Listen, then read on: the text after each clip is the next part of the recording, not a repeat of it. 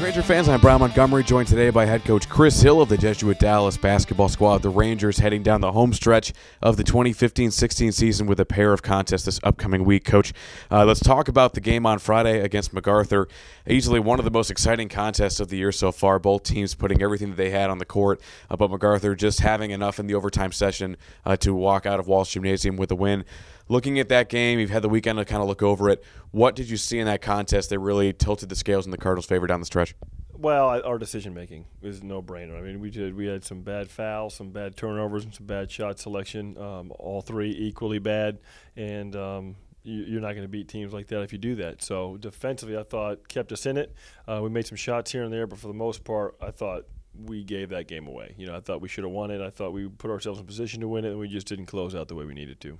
Talk about that defensive intensity, especially in the second half.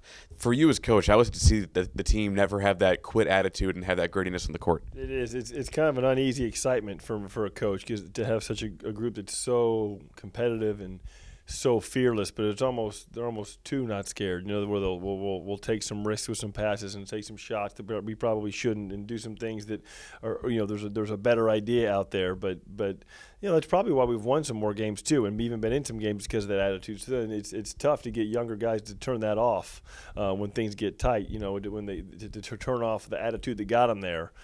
When things get tight, we just got to keep getting better at it. You know, luckily we still have 3 games to learn from it and grow and make sure we're in position to make a run in the playoffs. So, and then looking at the beginning of this week, on Tuesday, kicks off with a road trip to Carrollton to take on R.L. Turner, a team that the Rangers were able to handle pretty well here at home a couple of weeks ago. How do you approach that game, especially after something that happened on Friday, having that kind of a loss, and make sure that it doesn't keep up with the team as you head on the road? Well, hopefully we can just keep looking forward. Like, you know, we've done a pretty good job. The kids have done a pretty good job of that all year.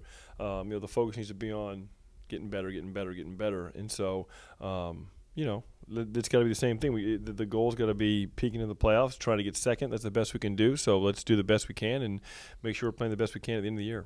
And then on Friday, the Rangers are going to take on Sunset here at Walsh Gymnasium. But it will be senior night. You're going to be honoring several seniors who have made such a massive impact to the program.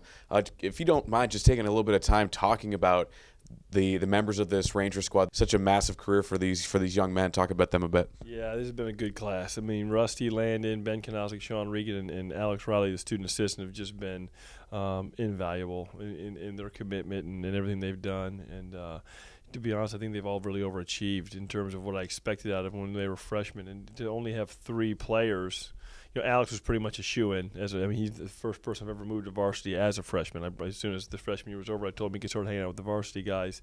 But those other 3 guys, I mean, there were 24 freshmen in that class. Now there's only 3, and you know, the fact that they stuck with it and really what separated those guys was their commitment to the system, you know, and how we try to do things and then try to do things and play basketball the right way, and they've done a great job of that. So, well, Coach, thank you so much for joining us, and best of luck to you this week. Once again, the Rangers taking on R.L. Turner on Tuesday on the road before coming back to Walsh Gymnasium for the final time in the 2015-16 regular season against Sunset. That tip-off scheduled for 7:30 p.m. And as always, Ranger fans, be sure to keep it locked in at JesuitRangers.org for all of your up-to-date Rangers info.